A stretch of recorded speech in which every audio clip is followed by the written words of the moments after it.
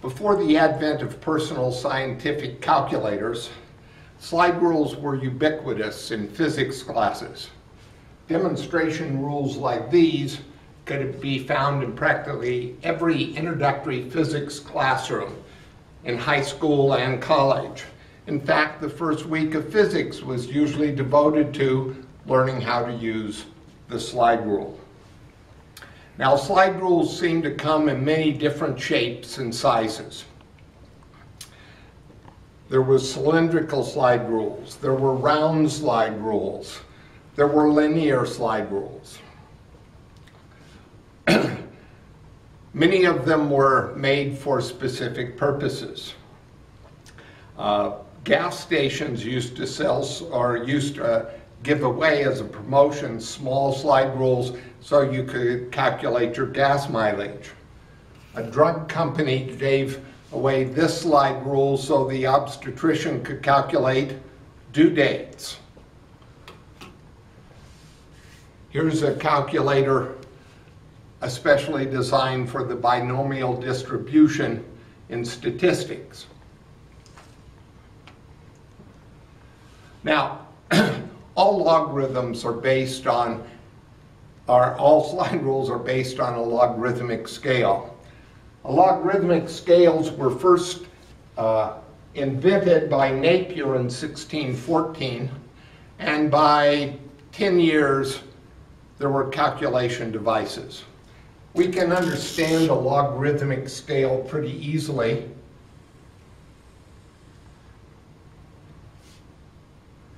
If we start here at 0, and this represents 1.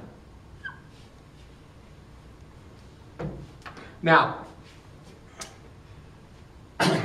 if you've ever worked with logarithms, you know that the logarithm of 1 is equal to 0.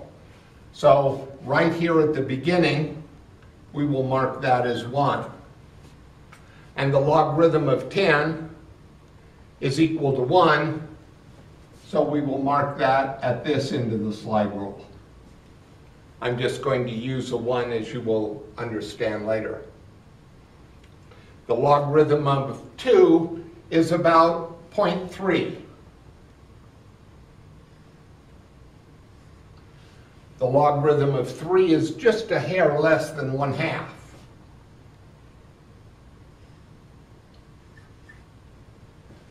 The logarithm of 4 would be about 0.6, so that would be about right here.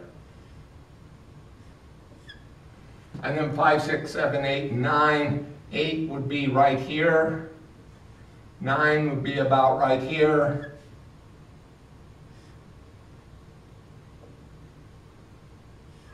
Aha.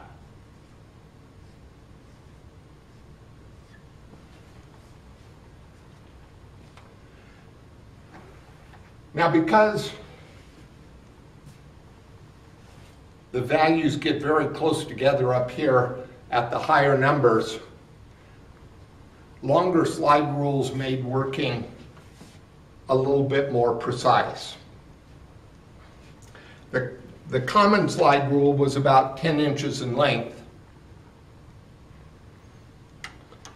but the common rules varied from about 5 inches, like the slide rule they took to the moon, to about 20 inches. Anything longer than this would be kind of cumbersome. Anything smaller than this would probably be too small. Now, to get more precision, they could make longer slide rules.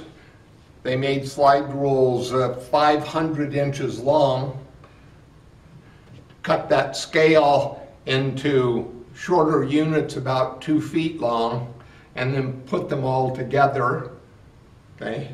Or they would take the scale and wrap it in a helix around a cylinder, or they would take a circle and wrap the scale into a spiral. While these could give more precision, up to 5 significant figures, they were much harder to use and took a much longer time. So rules in this area, in this length, were the most common.